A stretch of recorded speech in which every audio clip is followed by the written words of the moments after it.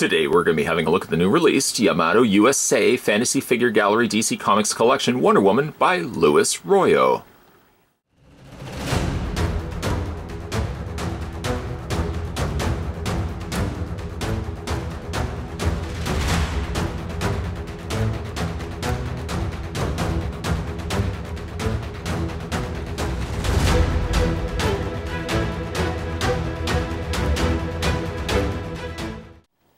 Let's go ahead and take the tape measure to figure out how tall this PVC statue stands. And the answer to that is about 11.5 inches in height. When you get the statue opened up and out of the box, one thing you'll probably be treated to immediately is a little bit of assembly. And I'll show you how that all comes together in a second. But you may also find the following items inside the box. One of which being a Fantasy Figure Gallery from Yamato USA, featuring a drawing depiction of the statue. I have actually looked at this statue before, 2 times before, but not quite specifically this one. What's he talking about? I'll mention that in a second. But those other 2 statues also came with variations of this drawing that depicts how the Wonder Woman character was going to be portrayed here in statue form. So you do get this, and you also get yourself a little placard, which does feel like it is metal. On the front it says Fantasy Figure Gallery DC Comics Collection Wonder Woman by Louis Royo. It doesn't actually have anything on it that could attach to the base, nor does it really have a section on the base where I thought this could attach to. I thought, okay, maybe if I could put it right there, but there doesn't seem to be as flat of a surface on the base in which I could put the placard on there. And even if I did find a place, the question would then be, how do I attach it to it? If there was just like a little slot right there on the side, that's about the closest one I can think of. Like this doesn't really go anywhere necessarily. But it's nice, I suppose, if you had this on display, for example, you could kind of rest the placard onto the front, or at the very least, you could have it to the very side of the statue. Like I had said though, I had looked at this statue before, but not really quite this one specifically, the same sort of design, but a little slightly different. We'll bring in the statue in question, and there was actually 2 releases. I did do reviews on both of them. There was the regular release, which was slightly darker in skin tone. The Wonder Woman was slightly darker in skin tone. And then there was this one here, which I believe was an Entertainment Earth exclusive, which gave us slightly different, lighter shade of skin tone, but it also gave us a variation to her costume. I selected this one as a comparison to this one here, because it is the closest in proximity. It's same similar pose as really the other one that I didn't have on display here. But the other one had her holding her lasso in hand. This one here is the most accurate because she's both holding the shield in hand and her sword in the other. So I wanted to display them side by side so you can see the differences between the 2. Other than the obvious of the one statue on this side being considerably bigger than the other, you'll notice also that there's a good difference in face sculpt as well.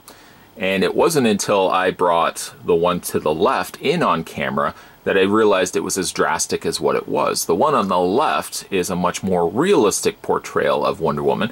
The one on the right, and the newer release from Yamato, is slightly more animated, or slightly a little bit more cartoon in interpretation. The posing is roughly the same, but you see that the one on the right side is a little bit more stylized in its, well, its overall sculpt. To note really as well, the one on the left here is a little bit more expensive and harder to come by. This one is a much more affordable means, and even by saying affordable means, this particular one I picked up at my comic book store, I think it was about $169. So it doesn't come cheap, unfortunately. It's a nice looking Wonder Woman, but for those who were unable to get maybe this one or the darker skin-toned version of Wonder Woman, this is a nice alternative. Though as you did see there were drastic differences between the face sculpts. The rest of the bodies and the bases themselves, actually the bases are relatively similar to one another. This one has a couple more components to it. In fact, let's get a closer look. Yes, the bases are very similar to one another. This one's slightly a little bit more brown in the gray color scheme. This one's a little bit much broader, a little longer, and it has more pieces, a little more components to it. The figures attach them in a similar enough nature. This Wonder Woman here, it actually just has one single peg that attaches to the base here, and in the process of doing so, be careful I don't accidentally clip the sword on this particular statue. Wiggle the foot back into place. This one here is attaching actually via 2 pegs. And let me just say, getting it first in place and now trying to remove it, it's much more trickier. So you may not want to be doing that very often. They share similar skin tones, a rather bleached skin tone. It doesn't work so much as badly here on Wonder Woman, the one on the left. This one I do find comes across as if they didn't go back and they didn't airbrush it a second go around. There are indications here in the torso that, well, there's a slightly darker skin, like flesh tone that looks like it's been airbrushed, but it does come across a little on the bleached side, especially when you start looking at the leg area here, which is extremely pale. Again, we'll have a closer look at this particular statue in a second. I just want to do some more comparisons between the larger scale and the smaller scale. Now, this one here also feels like it could be a resin sort of material. This one here obviously is a PVC plastic, so it keeps the cost much more affordable if you want to specifically get this one instead. So let's start from the beginning. This is how all the components come out of the box, and this is exactly what you're going to be treated to when you get this Wonder Woman statue for yourself. You'll get the base, which we've already done comparisons with the larger scaled Wonder Woman, a peg there, peg hole, and 2 peg holes here for her feet. As you can see, it's just a hollow, well, slightly, that's not fair, the little bit of hollowness on the underside of the base, but still a rather dense amount of PVC plastic on the top there. A nice mix between lighter shades of gray and a darker shade of gray. It almost gives it the indication that it looks almost like wood rather than stone, perhaps. Of course, the gray would be the giveaway that it's more likely a stone than anything else, but it makes for a nice platform for the statue to stand on top of. Then you can go ahead and take the figure, and there's 2 pegs here and 1 single peg there. Just simply be a case of lining up the foot to the front and then adjust the back foot until you got everything in place.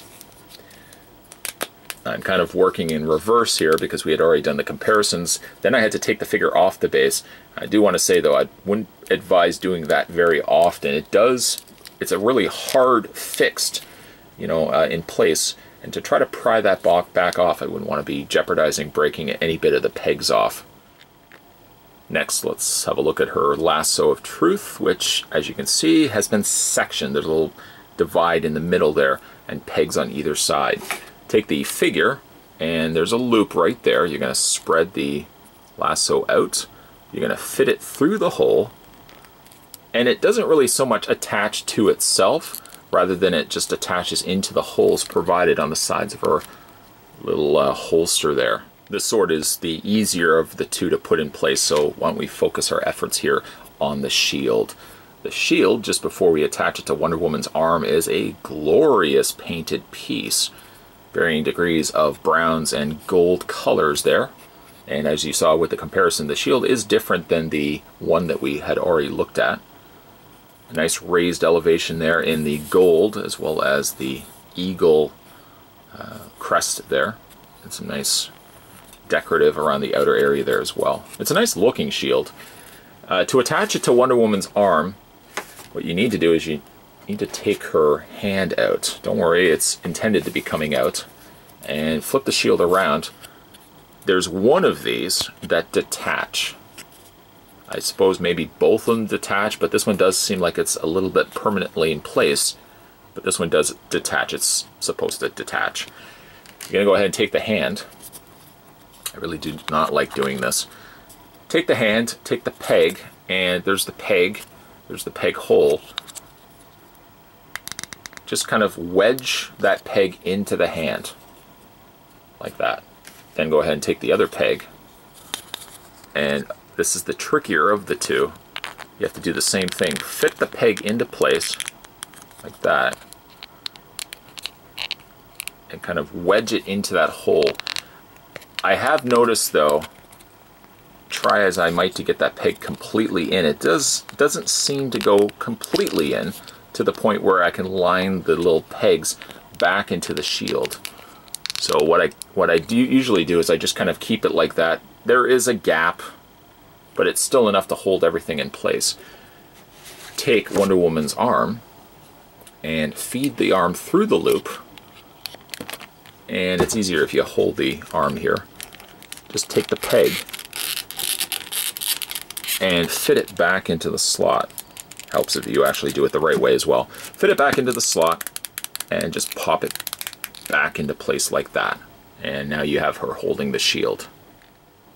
Like I said, the sword is the easiest of the two to put in. Just take the end of the hilt off. Spin the figure around, or just to the point where you can slide it through. And take the other, that end piece, and just fit it back over top. Like that. Snap it in place. The handle of the sword does sit not loose, but it doesn't lock into place, so it does have a little bit extra wiggle room. So I just kind of bring the hand closer to the end portion, closer to the blade. And once that's done, you've got yourself a completed Wonder Woman statue, which for the most part is a really nice representation of the same similar type of statue that we had looked at 2 times previous. By the way, if you guys would like to go back and have a look at those 2 videos in their entirety, or let me know down below in the comments section if you guys would like to see throwbacks on those 2 particular statues. Maybe I'll do that one day. But the statue is a little bit, like I said, smaller, you saw in the comparison, and the coloring as well as the face sculpt are drastically different as well. Yes, the face sculpt here on Wonder Woman is really pretty. Very large eyes, very large mouth as well. In fact, she almost comes across slightly elf-like or slightly pixie-like. She's definitely a little bit more anime, I want to say, than the other 2 Wonder Woman that Yamato has released. But under the banner of their fantasy figure gallery, they really do some great female statues, and Wonder Woman here is no different. I may say that perhaps the crown, by the placement of where it is, makes her forehead seem a little longer than what it necessarily is or what necessarily it should have been. You see that they've gone in and they've just given it slightly darker paint, the recessed areas around the star and the little slots on the side there. A nice metallic gold they've made use of here, which seems to be a very similar gold to the one that's in the shield. Maybe slightly darker, just because you got the darker paint in there. If I could have any complaint at all, it would be just the skin tone. It's way too pale. Especially the legs. The torso, you could excuse the fact that they've gone in and clearly they've made efforts to airbrush a darker tone of skin, of flesh tone, around the areas of the armpits, the shoulders, the shoulder blades, around the neck area, and around the bust area. They've added some additional shading. Here though, down below, it almost doesn't even seem intentional. It seems like they've just gone and forgotten to add some additional shading.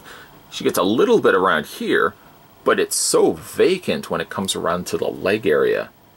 This rather pale complexion, I have to admit, does detract a little bit from the statue. I do wish that her face was a little bit on a warmer tone, as well as the torso, but it's not an absolute deal breaker. Had the neglect down here carried its way up to the torso and carried its way into the face, I do think then the statue may have been a pass. As good as the head sculpt may have been, if the statue forfeits it because of a poor paint execution, I think I would have passed on it altogether. So luckily, there's enough of a save happening here. It could have granted been a little bit greater than what we got here. It definitely could have added some more warmer tones to it. Didn't have to be as pale as it needed to be, but at the very least, it's a far cry from the very paleness that's in her lower legs. All right, we've talked enough about her skin tone. Let's have a look at the rest of the statue. Going to her hair, it's the same sort of sculpting as what we got with the other 2 Yamato Wonder Woman. A very ferocious veracity in her hair sculpt here. Doesn't have really much in the way of coloring. It seems to favor more so just of a dark, almost a dark gray up at the top, and gets progressively darker as it gets to the individual strands. But I like that they kept the strands in groupings rather than having it one consistent hair sculpt. Again, it adds to just some level of veracity, I think, to it, and I really do like that. When we did have a look at her outfit, it is very much, I would say, rooted by the Gal Gadot Wonder Woman design. Both the torso, the upper bodice area, as well as the lower skirt, clearly looks like something we would have saw from the DC Universe Wonder Woman design. Even like the individual lining, the panel lining making up her armored bodice, like I said here, and the skirt especially looks definitely like something you would see from the movie. The skirt is a loose piece, and it does sit rather on a loose side, but I mean, luckily it's not going to be moving around too much on you if you're going to have the figure affixed, the statue affixed just in a cabinet somewhere.